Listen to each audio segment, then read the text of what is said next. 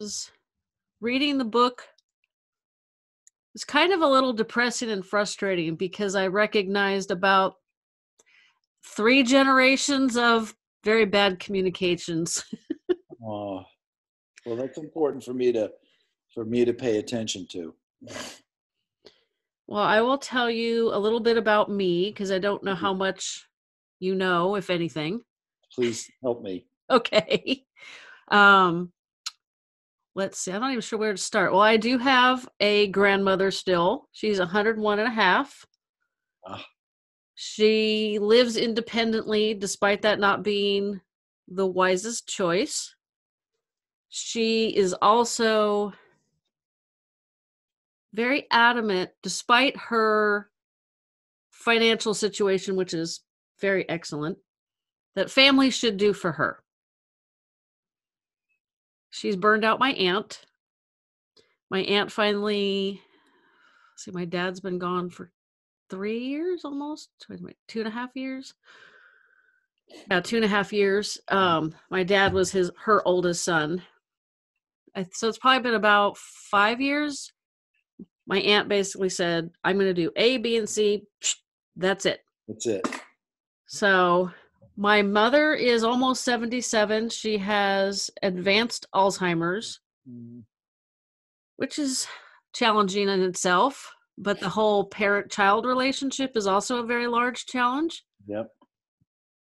And the fact that she does not think she has a problem or needs help is a lot of fun because she does need a lot more help than she would like. Oh boy. So I've been married 30 years. My husband is an only child. We have one child. So the three of us have been pretty good about discussing what I would want if I ended up like my mom, because my maternal grandmother and great grandmother also had no memory at the end of their lives. Mm-hmm. So there's definitely a family history that's not so great. So we have talked about it. And after reading the book, we probably should talk a little bit more. My husband doesn't have a relationship with his parents because despite responsibilities on my side of the family, they think we should just give them money we don't have, deal with, whatever. It's always them, them, them, them, them. Yep. So he had to finally completely step away from that, which is not an easy thing to do. Yes. Yep. And I have one sister. She's 4.5 years younger than myself. And we've always seen the world completely differently. So that's always a challenge too. So that's my family in a nutshell.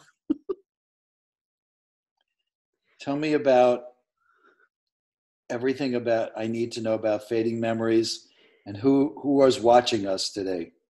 My podcast and the YouTube channel it's designed for people like myself who are caregivers to a family member with memory loss, either dementia, Alzheimer's, whatever's causing the memory loss. That's who I'm trying to talk to. Beautiful. And they're scattered across the U.S. or the world, or? The world, predominantly the U.S. Let me think if I can remember the stats. It's U.S., Canada, and I can't remember if it's U.K., and Australia or Australia, U.K. And then there's a whole handful of non-English speaking countries in there, which I find fascinating since I'm lucky I can speak English well. I don't speak anything else well, so. That's very helpful. Thank you. You're welcome. It's a humbling, what's the word? It's a humbling knowledge to have that there's thousands of people listening to what I'm putting out there. Mm-hmm. Well, what a great service. Thank you. When I heard about what you were doing, I wanted to be a part of it. Oh, I appreciate that. Yep.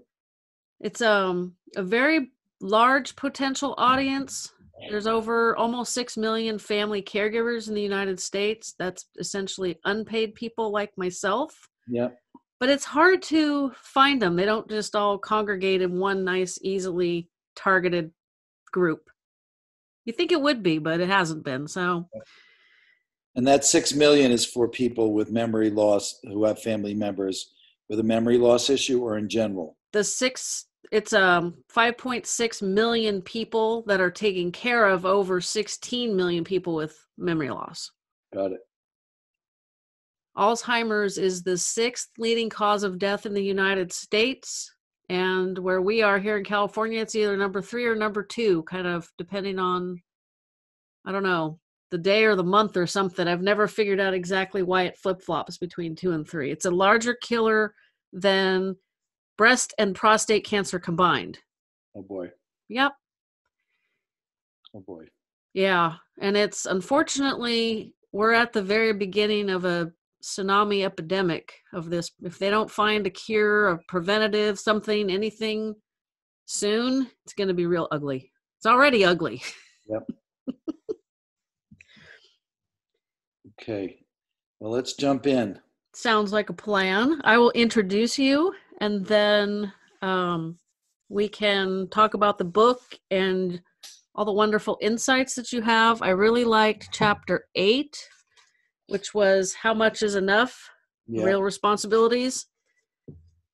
I meet way too many people who, they almost end up like martyrs, spread beyond thin and unsure, unable, and sometimes unwilling to just say, I can't, like my aunt. That's it. That's it. Yep.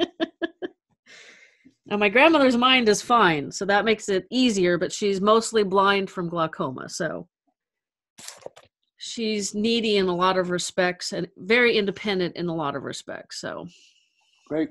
And when is this broadcast going to be out? I was told by the PR group that your book was coming out the 12th, so that's the day it was planned to come out. So I have another author who's coming out next week because her paperback is releasing next week, and the audio book, I don't know, we recorded, it might have, I think it was late August. Okay. We planned way ahead on her, so. Okay. Okie dokie. So give me half a second of dead air so I know where to start. With me today on the podcast is Dr. Ken Druck. He has a brand new book called Raising an Aging Parent, and I actually did read the entire book over the weekend. It's an excellent book. I personally think it should be required reading for families when their kid hits a very large milestone in their adulthood. Either they've moved out, they've got married, they've had a kid. Somewhere, there's not a huge defining line between they're a kid and now they're an adult, but there's some big milestones that I think this is a good time to read it. And I wish I had read it many, many years ago. So thanks for being with me. Can I call you Dr. Ken? Ken is fine. Okie dokie. Well, thanks for being with me today. Thank you, Jennifer. Thank you for having me. You're welcome. So what was the impetus of writing this book? Because when I read the title, easy for me to say, Raising an Aging Parent, obviously listeners know that I am one of the 2 people responsible for our mom. And that's a handful. So I do feel very much like I'm raising an aging parent. You know, Jennifer, we tend to think about raising, when I'm with my friends and their kids, their teenage kids or younger, I always used to joke over the years, I would say, I know it's not easy raising your mom. It's not been easy raising your dad. And I would joke with them, but they always resonated like, God, this guy really understands that it's not just the parents that raise the children. The children are raising the parents. That from the first time they have to help us cope with the fact that they're going to kindergarten, or they're going away to college, or they're getting married, or they're having their first life crisis, or God knows what else, that they have to deal with the fact that we're making it up as we go as parents, and that they're going to end up taking care of us as well.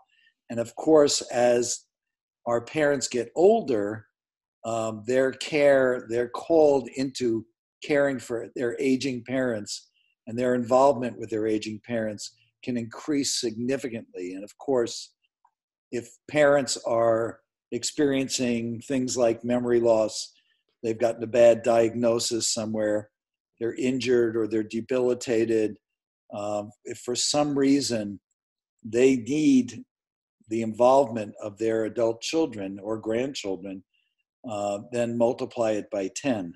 So my thought was, having gone through this with my own mother, I was not lucky enough to really have an aging father. My dad died at 69. And actually at my age when I started writing this book. But I spent many years taking care of my mom right up until the very end. And I thought, you know what, somebody needs to speak to the experience that our adult children are having.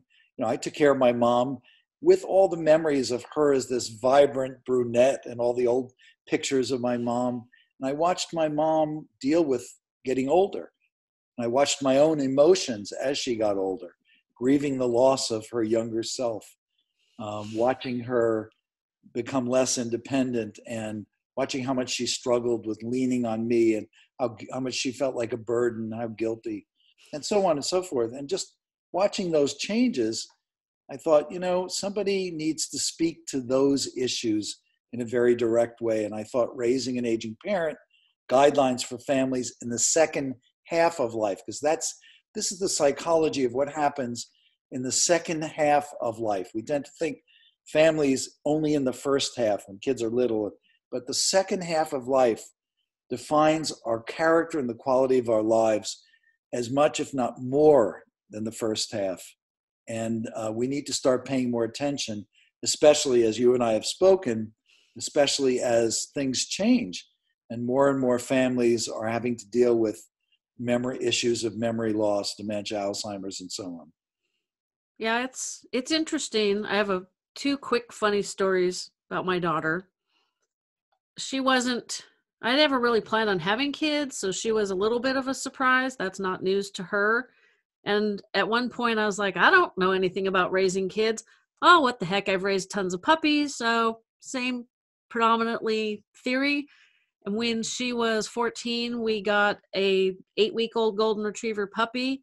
And one day she came to me and she said, I always thought that was a joke. I said, no, it's not a joke. You raise kids and puppies pretty much the same way. She goes, yeah, I've noticed that. It's kind of creepy. And then when she started school, we were walking her into the classroom and she says, you can go now. So that's so wise. You know, there are parallels. We don't want to disempower our children as we're raising them.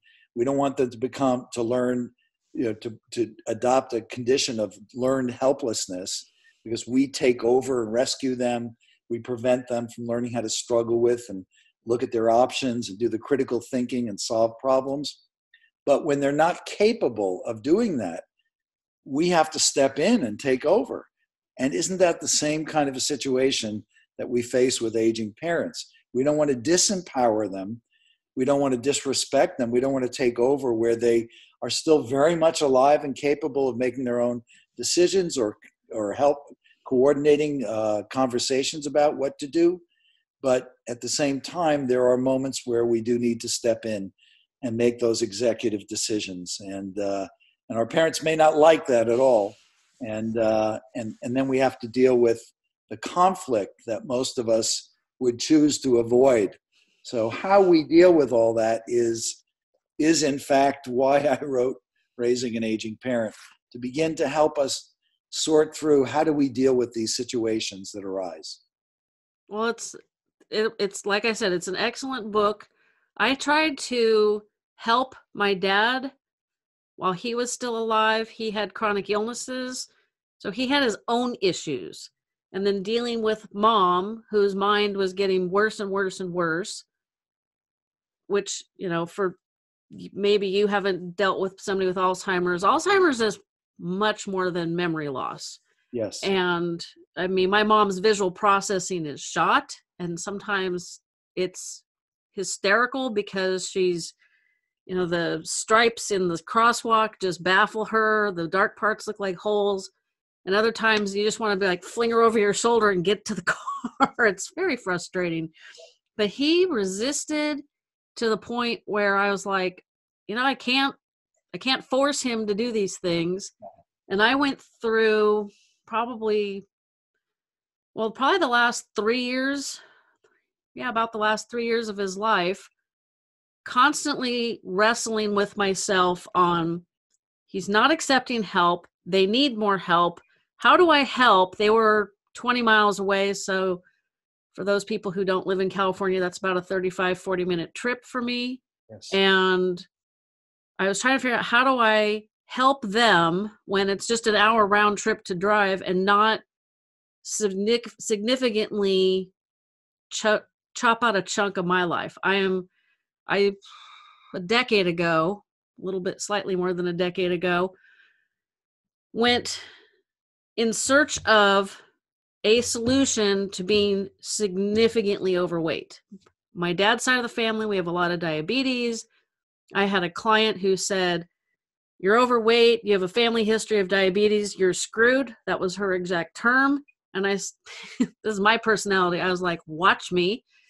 And I am very, very reluctant to alter my workout schedule for anything, including people who want to pay me money to do my other job.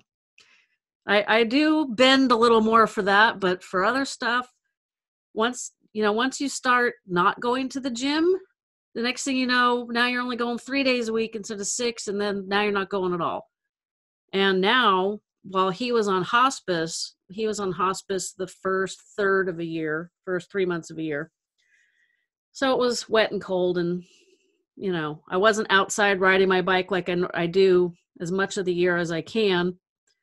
And I noticed whenever I didn't go to the gym, it was much harder to deal with everything else that was going on. And now, if I don't go to the gym Monday morning, dealing with my mother on Monday afternoon, it's not usually very good. Well, what you're pointing, you must have enjoyed the chapters on self-care. As you know and probably read about, I've been giving a program called professional grade self-care to people who work in high stress occupations. I've been doing it to military, police department, the DA's office, the oncology departments, hospitals, anybody who works in high stress occupations. I teach this class and I do a training on professional grade self-care. And you've hit the bullseye, because it has to be, we have to upgrade. We can't become caregivers to our aging parents, especially those with the complicated elements of memory loss, unless we have a self-care program. We've got to balance the two. And your commitment to making sure that you are making time for your workouts, and whether it's walking in nature, whether it's a yoga class, whether it's the music we listen to, whether it's an aerobic exercise class or a hike, no matter what it is, or just turning off the noise, mindfulness and meditation, whatever it is, unless we make a commitment to do that, we are draining our cup. We are setting ourselves up for a state of burnout, depletion.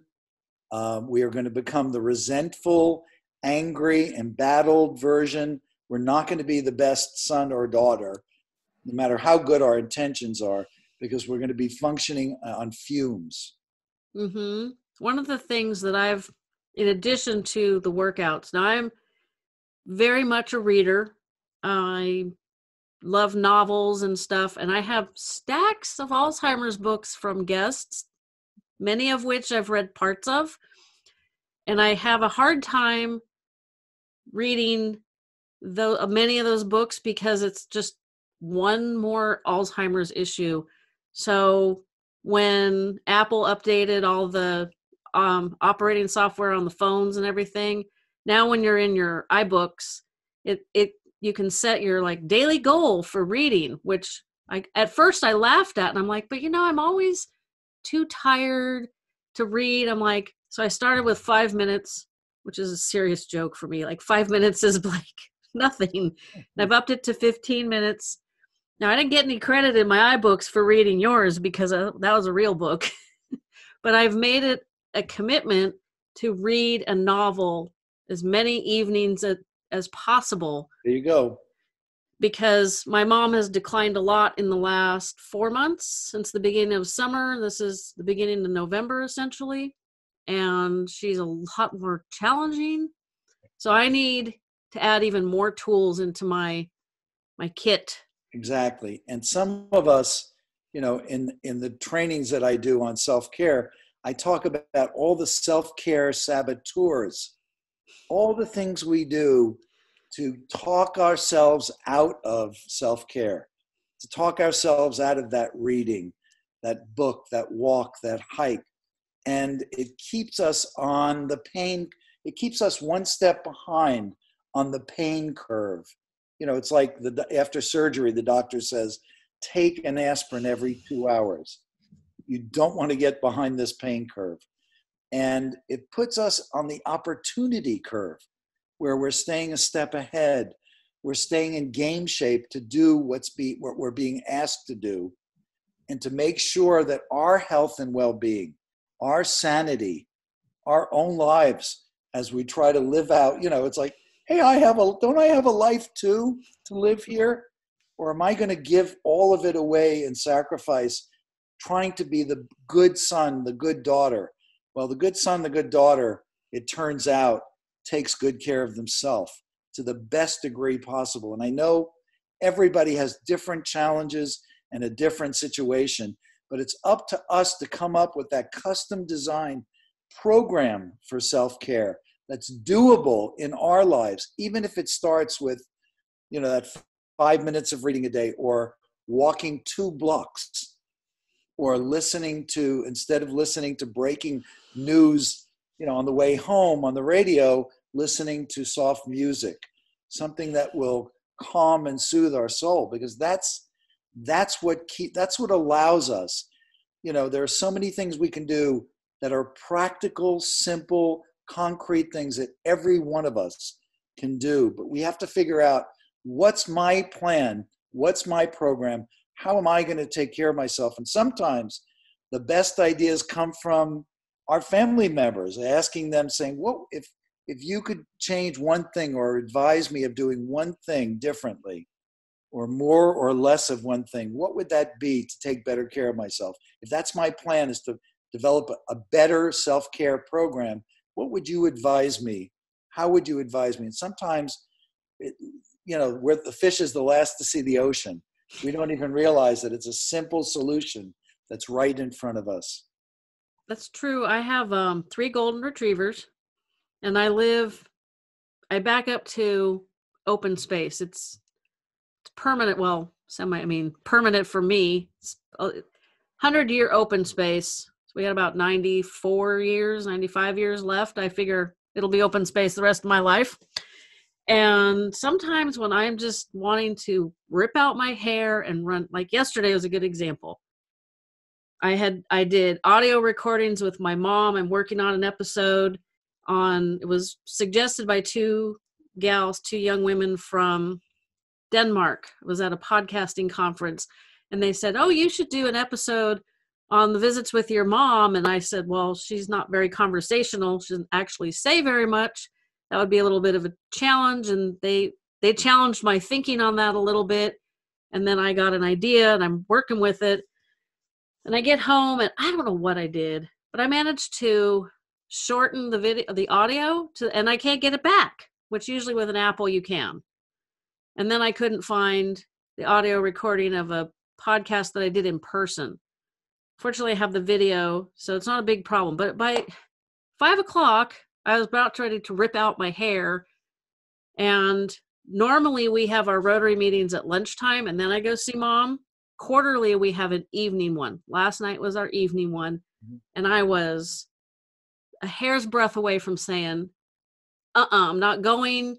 I'm being obnoxious. I'm crabby. I am not sociable. And I went, and I was very glad that I did.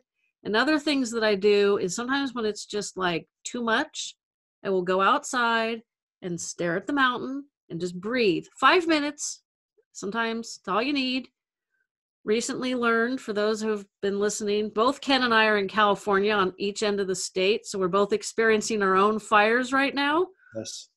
I've lived here my whole life. I've never heard them referred to as the Diablos, which doesn't make any sense. It should be devil's breath. And like I said, I don't speak anything other than English. So I have to look up what breath is in Spanish, but sometimes you have to go out and stand in the gusty wind. Thankfully, there's no fires too near me. Hopefully you're in the same position. And then there's other days when if I don't want to go outside because it's hot or it's windy or it's cold, I'll just spend 5 minutes with the dogs. Just pet the dogs, love the dogs. The middle dog is our girl. She makes it easy. You walk down the hall, she's laying there, and she can literally just flip one leg up. That's the only thing she moves. One leg, it's like, oh, okay, pay toll, scratch her belly, then continue on down the hallway. And sometimes if I just focus on this dog and this simple need, it kind of, for lack of a better term, it kind of centers me, and it's like, okay, I can continue on now. Yeah, he's laying over there, so you can't see or hear Jack, my service dog Boxer, who rescued us. But it's interesting because he comes to work with me every day. I saw clients earlier today, and he was with me laying in their laps. Jack is a recent rescue of mine. And for those who are listening who have a pet, you understand exactly what I'm talking about. And we adopted him, or he adopted us, after we lost our other dog. And our other dog, Bean, was a loving, beautiful companion who used to come to work with me as well. But my clients started saying something after he died. They started looking at me and saying, something's different. I just don't enjoy coming here as much as I said. I thought it was me. I thought you were coming to see me. They were coming to see my dog. They were getting more comfort, or as much comfort, from the companionship of my four-legged son as much as they were getting from their counseling and coaching.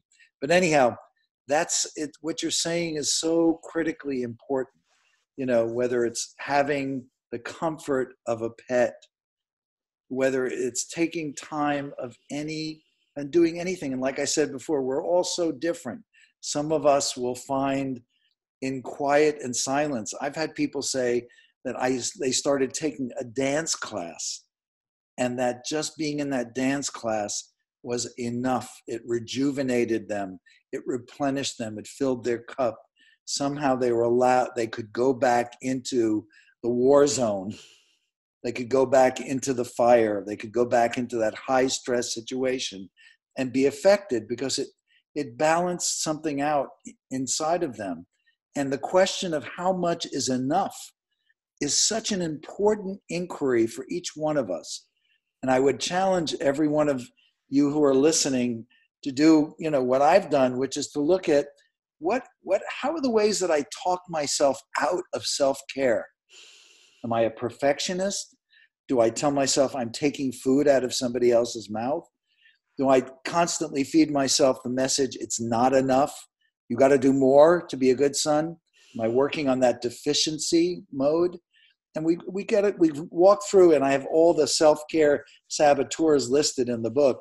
But we got to walk through and take inventory and see, am I starting with a disadvantage? Do I need to first get myself to a place where I feel deserving, where I feel worthy, where I know in my heart that this is the best thing for my mom or my dad and for myself and for my own family, for my kids and the life that I have. And it's also something that even after, the nature of this life is that my parents are going to pass at some point, that even after they pass, I will still not be plaguing and beating myself up with, I didn't do enough, I could have done more, I should have, could have, would have, that I will be at peace. And we each have to find that element of peace where I can live at ease and at peace, knowing that I did a great job, I did my best, I brought in the resources to help me, I delegated where I had to, and I also, that serenity prayer that's a part of AA that I love, that I have in the book too, grant me the strength and the ability and the faith to know and to differentiate those things that I have control over from those things I don't have control over. And to find peace in knowing that we don't get to play God. We can do the best that we can in a given situation, but we don't get to control life and death to that extent. We can do the best we can, and to find peace, because that's the nature of life itself. Yep, I completely agree. And for people that are regular listeners, they probably remember this story. My dad was in the hospital for 32 days, basically the last 32 days of 2016. And he came home for 3 or 4 days and he fell. He ended up in a different hospital, one that was closer to their house, which was actually a blessing, better hospital system than the one he'd been in for a month. My husband said, well, I wonder how many times this is going to happen. We're eating breakfast on a weekend morning. And I just looked up at him like, oh no, we're done. We're not going to keep playing this game, because I have enough friends that are older that I've seen this, revolving door of going to hospitals. So he came home January 12th, 2017 and was on hospice. My oldest dog died on January 28th. My daughter moved out on February 1st. My dad died March 2nd. We put my mom in memory care on March 16th. By the time that had all happened, I didn't feel like I should go away, but we had already made plans for like a 3-day spring training weekend with some friends. We made that like literally a couple of days before everything blew up with my dad back in the fall. And I thought everything will be fine. My sister is here. There's other family here. It's just mom now, mom and her dog at the time. And so we went to Arizona for 3 days. And when I came back, I had a little bit more stamina to deal with cleaning out the house and all of that nonsense. They lived in their house just under 47 years to do. Yeah. Thankfully, they weren't hoarders, but just 47 years of stuff. And that was, of course, my sister felt like we needed to go through everything, which she wasn't wrong. But we spent, I think, 2 or so hours on one large cabinet. Had a lot of family photos in it and stuff. I thought, if the two of us go through this entire house, it's going to be another 47 years before it's ready to rent out to pay for mom's memory care rent. And she ended up going on she won a trip through work. So she was gone like a week in May. And then my husband and I were gone almost a week in June. And that's kind of when I learned that the world was not going to come to an end. My mother was not going to just completely unravel. I don't even think there was any issues. There wasn't issues for me when my sister was out of the country.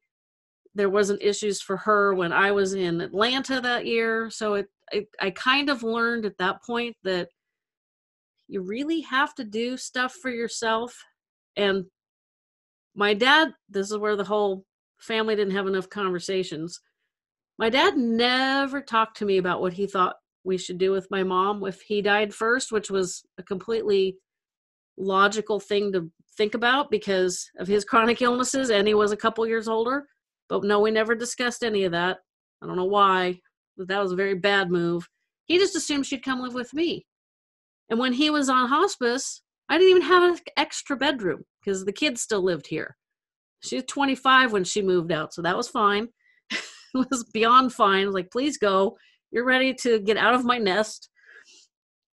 But I had just turned 50, and I was not at all interested in basically pausing my life for the next 20 years because my mom was 75 at the time, and her mom lived to 91. So I'm like, there's no way. Like, I'm entitled. I've worked hard since I was 16. I'm entitled to have some freedoms finally. Not that, a 20 to 25-year-old kid living at home needed very much, but the dogs need more responsibility from me than the kid did. But I wasn't ready for being a full-time caregiver, and I also knew it would only be a week and one of us would be gone. Her, me, or both, because of that parent-child dynamic.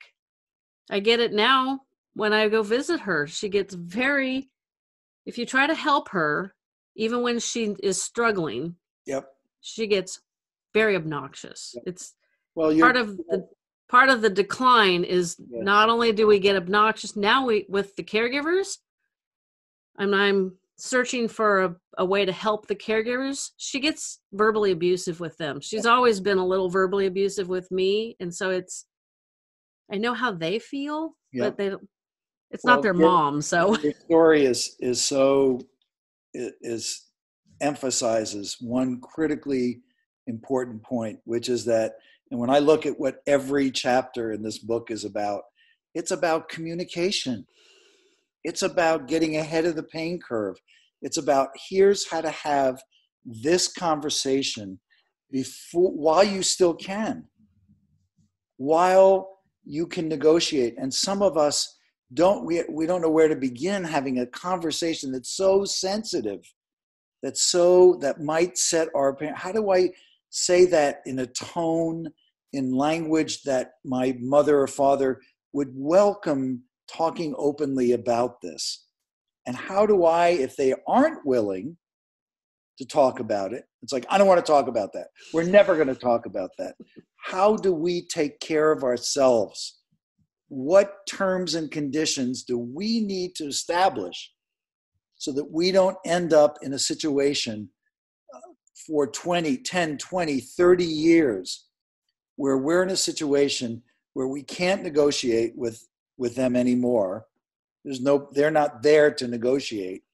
And yet we're having to constantly put up, and the alternative would be to hate ourselves because we'd be feeling guilty. We'd be living in the torture chamber of guilt, I call it. So I'm familiar with that. how do we get ahead of the pain curve by having the conversations about every single one of these issues? Mom, would you be open to talking with me about this situation? Would you please? Because I'm thinking at some point I'm going to need to deal with it. My kids are going to need to do, and it would be so helpful to me to know and understand what you want, how you want things to go. And could you do that for me? And sometimes invoking that least used 4-letter word, the one begins with the letter H, help. Mm-hmm. Sometimes asking for their help.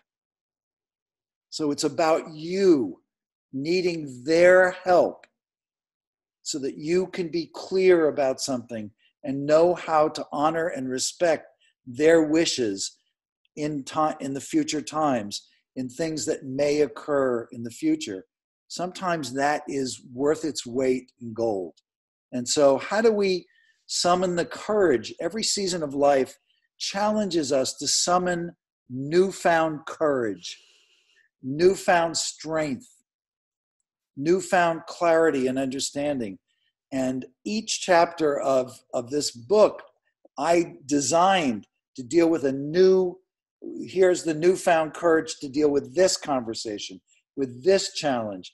And things like overcoming resentments. How do we not become the resentful version of ourselves? How do we understand that, parents probably did and are doing the best they can, so that we're not personalizing it? We're not making it about what they're doing to us. We're the victim. How do we understand that many of our parents are extremely limited? They didn't grow up in a world in which people were taught to communicate their feelings or their thoughts or their desires of the future. So it's very new to them. So we have to be adept at opening communications, at helping draw them out and making them feel respected and safe, and making it a win for the family so that the family can spend quality time not worrying and stressing about these things, especially because guess what happens to siblings? As parents get older, sibling conflicts and rivalries and grudges resurface. Suddenly we're dealing with our brothers and sisters in a way we haven't had to since we were 10 years old. So how do we prevent those things from happening? How do we take the high road? On each side that's blonde. So there's like one in each generation. But when we were younger, she always liked to say I was the mailman's baby. So I think we had a mail lady. So I'm not sure that was even possible. But let me ask you a question. What was your favorite part of raising an aging parent? I'm not sure I'm done. Yeah. You had mentioned earlier when we were talking that, and I really, it was helpful to me what you mentioned. You said, Ken, reading part of this book was difficult because I don't come from generations of communicators. So it really forced me to think about what has happened in my family in the absence of good communication. And it was kind of frustrating at times. And that was helpful to me because, I would think about that as I was writing. What if somebody is reading this and they have irreparable differences between themselves and their parents, and they're trying to find peace within themselves. So it was important for me to talk about two things. Number one, how do we make peace when there have been wounds and irreconcilable differences and irreparable conflicts? How do we make peace when a parent is no longer living? And also, how do we find peace with our chosen families? Because many of us, if you ask us who are the most important people in your life, our families live thousands of miles away. It's the people it's the friends that have turned into brothers and sisters or adoptive mothers and fathers. I have a beautiful 96-year-old adopted father who lives down the block from me. His name is Ken as well. And I call myself Ken Jr. But he's like a father figure. He's a chosen family member. How do we, in this crazy world where we all live differently in different places, and sometimes we find kindred spirits in people that aren't our biological families, how do we cultivate the relationships in our chosen families? Well, one of the things that I've had the benefit, and this is, the podcast currently is a labor of love, costs me money, does not make any money, sucks up a lot of time. Hopefully that'll change someday. But in the last month, slightly less, like 3 weeks, I've talked to you and one other person, and I've had like a big light bulb go on. I've always said my sister and I are polar opposites. We don't get along. And thankfully in this journey with mom and with dad, we've managed to do pretty darn well. Yes. And I'm not sure how. So I don't question it. We don't talk a lot at this point. Like I said, my niece is 14, give or take a few days. And my nephew is 10 and a half. And my sister works full time as an insurance broker. So she's busy. And her in-laws live with them. Now they're broke, basically, but they're fairly independent. So they don't need assistance like mom does. And sometimes I get very frustrated because I think, like, nobody in the extended family, none of my aunts or uncles call to see how their sister's doing, or my mom, or however you want to word that. And sometimes I get really irritated. It's like, seriously, you're just gonna just throw this out at me, just leave it all up to me. I'm like, I guess I appreciate the trust. But then I take a step back and I think, well, maybe it's like they don't know what to do, so it's just easier to do nothing.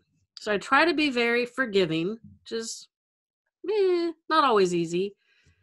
And I've always, for the longest time, said, I want to live my life so that when mom's gone or whoever, I don't regret that I didn't do something. Do that with, when my grandparents were ill, like, basically, still, like I said, I still have one, which my age is amazing. And the gal that I talked to about 3 weeks ago, she said something, and I realized my sister and I are not polar opposites so much as we just see the world very differently. So I try to take a step back and think, now I'm doing this, and I'm doing this for all these good reasons, but I know her, she's going to see it different. She's going to see it negative. She's going to see I'm not keeping her in the loop or whatever, pull out whatever negative baloney and try to really look at it from her perspective, which is hard because I don't really know what that is, so that I can maybe make adjustments to how I approach things. Because sometimes you end up in a spot where you're like, oh, I guess I should have filled them in weeks ago on this situation that didn't seem like a big deal, and now it is.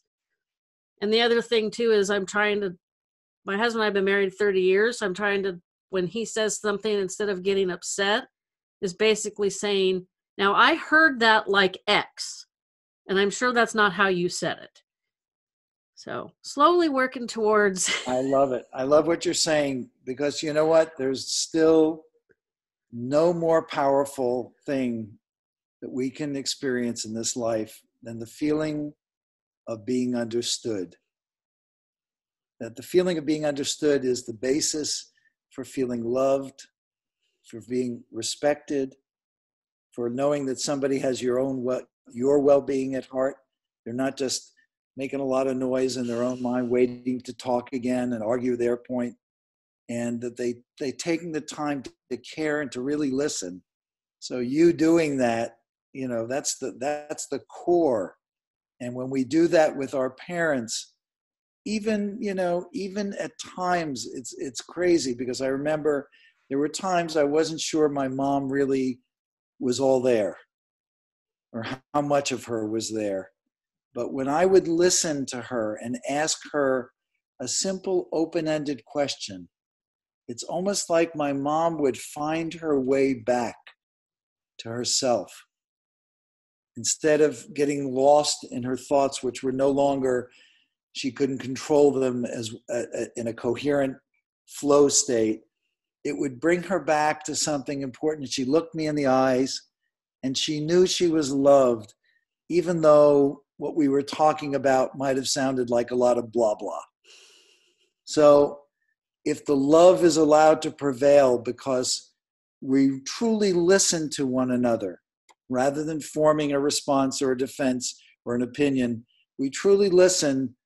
And it's like, hey, I may see it differently than you. I may see the world differently. And boy, in today's world, a lot of us see things very differently in our families. I wrote a blog post the other day called "It's Still All in the Family," about my friend Norman Lear's All in the Family. But if we can give each other that listening, then we create bridges in which our love, our care, our concern, our affection, our respect for one another is allowed to prevail, more than the sense of disconnection and loss and estrangement. And there's no worse feeling than feeling alone, lonely, disconnected, especially with those people that are our family, people that we have all this history with. So that's a good note to, at the core of everything is giving the people we love the experience of feeling understood by listening and asking them open-ended questions that allow them to tell whatever it is that's in their heart. Well, with my mom, you can't ask open-ended questions anymore. But I did have an experience yesterday, which you Tell me. kind of touched on how it actually is better than it seemed in the moment. You guys probably experienced the same thing. We had mid to low 80 degrees, and now we have like 70. Yep. Well, in a week, it just drops 10, 15 degrees. I had lunch with Mom yesterday for a couple reasons. One, the director for the memory residence said that Mom had a meal where she forgot to use how to use her fork. And so I thought, well, I've been saying I need to go and actually sit and have a full meal with her and kind of observe. And it's not so much she forgot how to use her fork, or at least yesterday, it was the dessert item was in a bowl, a little small dish. I popped mine on the plate because it was easier to slice and eat that way. But she couldn't navigate a different solution. So she was using her fork and her fingers, and it's like with people with Alzheimer's, that's very common. So, I don't get hung up on manners, because that would just make me crazy and I don't need any more of that. But while we were having lunch, I realized, oh, shoot, I forgot to bring all of her winter clothes. We went through a situation where she was wearing the same thing over every day. Like Mm. I hadn't seen her in something different in like 2 months.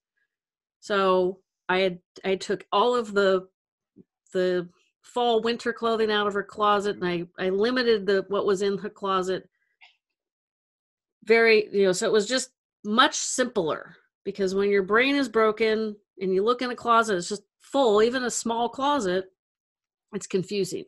Jennifer, you are such a good daughter. I just have to stop you. Thank you. You know, I think sometimes I, I don't know if we allow ourselves to let it in, but listening to you talk about all the considerations, all the ways that you have taken care of your mom, that you anticipate helping her meet those needs, the way you accept her, the way you have struggled with the anguish of losing her bit by bit, and yet you still show up in a loving way. I think that's an example for all of us that just speaks for itself. So I want to commend you and thank you for being that example to all of us about what it looks like to Well, be thank human. you. We're human. You're not a superhuman. You're vulnerable. You're honest about how it hurts, about how frustrating it is, about how hard it is sometimes to take care of ourselves. You're being honest about all those things because we're human. But the bottom line is that you've shown up in a way that I would hope and pray that when your mom's time is done, that you would have a feeling of peace in your heart, knowing that you were a daughter who showed up to the best of her abilities, and that you can feel good about that and be at peace with that for the rest of your life. Well, that's my goal, because if I live as long as my paternal grandmother, I don't want to live, 30 or 40 years feeling guilty.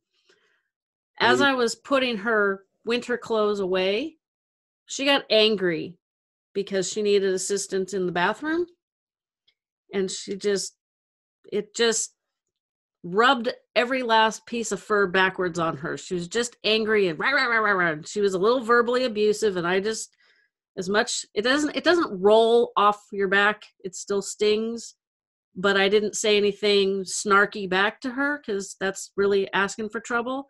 yep, And because that, she how could she feel in her condition with her frustration? How could she feel? How could she not feel snarky? How mm-hmm. could she not feel so exasperated, so frustrated, so disconnected? So Well, you understood. she left her room. I was not finished doing what I needed to do, and I knew she couldn't finish it, so I'm just putting clothes on hangers and hanging them in the closet. She came back, 5 or so minutes later, and she didn't remember I was there. And I got this sense when she walked back in the room that she was calmer. And I think seeing somebody familiar, now she thinks I'm her best friend, so that's interesting. I think seeing somebody familiar helped her be a little more calm, because I noticed, I'm like, her energy is totally different. And I didn't change mine. I just kept doing what I needed to do. And I thought, it was kind of like the open-ended question. It was just like, I was just accepting how she needed to be. And when she was done being snarky and grumpy and she came back, everything was better. Yep.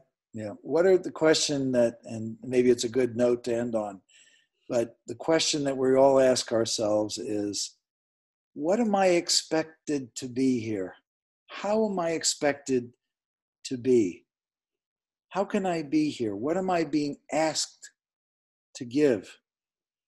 How can I value and honor my own life, my own family, all the other things that constitute my life, and yet show up in a way that's honorable, that really serves, that supports and helps, and and even if there's a momentary glance in which my mother looks over and sees a friend helping her, I've given her that moment of comfort, that moment of ease, and that's worth the price of admission itself.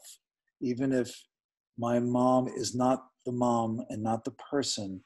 She's no longer the person that I knew as my mother. And how can I allow that, as unsettling as that is, as much as I might be grieving the loss of the mother I knew, how can I somehow allow that to be the way life is and the way life turns out sometimes, and find peace, some measure of peace, and go on and bring that into the rest of my own life in an honorable way? And I think that's the question we all face. And I hope that in some small way I've been helpful. I'm so honored to be a part of this conversation that you've convened around the world in your podcast. And I'm honored to have been able to contribute to it in some small way today. And I hope that those people that end up reading Raising an Aging Parent find great value, and they find that peace, but they also find some of the tools that you talked about, some of the helpful hints to how to have these conversations, how to deal with all these situations as they arise. And I hope to hear from your people in your audience about things that were very helpful to them. That would be great. If you hear from them, I'd like to hear it too. You got it. And well, let's thank you you. and I please stay in touch. Oh, definitely. And once again, I really recommend this book, even if you're in a position like me where nobody in the family is good at communicating. Mom can't communicate normally, for lack of a better term. That was finger quotes for those people who aren't watching the YouTube channel. If you get just a little bit of insight for yourself to make your own life a little better, it's worth the price. So thank you so much, Ken. Thank you again, Jennifer. So good to be with you. You too. Have a great afternoon. Thank you. Bye. Bye now.